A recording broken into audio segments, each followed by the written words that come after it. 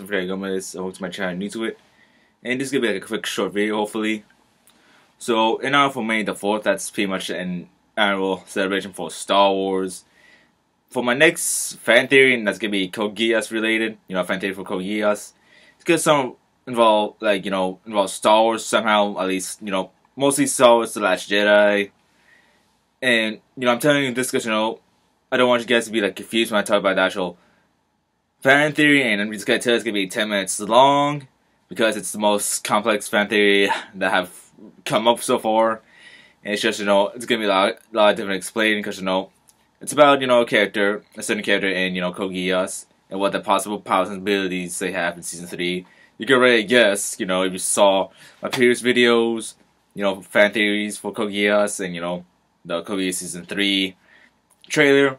It's just I want to give you a heads up and slightly hint so you won't be confused of why I'm talking about Star Wars about in an anime related fan theory video whatsoever. And yeah, so just give you a heads up so you won't be confused in that video. It's gonna be 10 minutes long, and this theory I've been wanting to make for a while, for the past 2 weeks at least, because this is the most complex theory I have, which is why it's gonna be 10 minutes long. And yeah, so so today is May the 4th, celebrating, whatever, and my next fan theory will be some Star Wars related.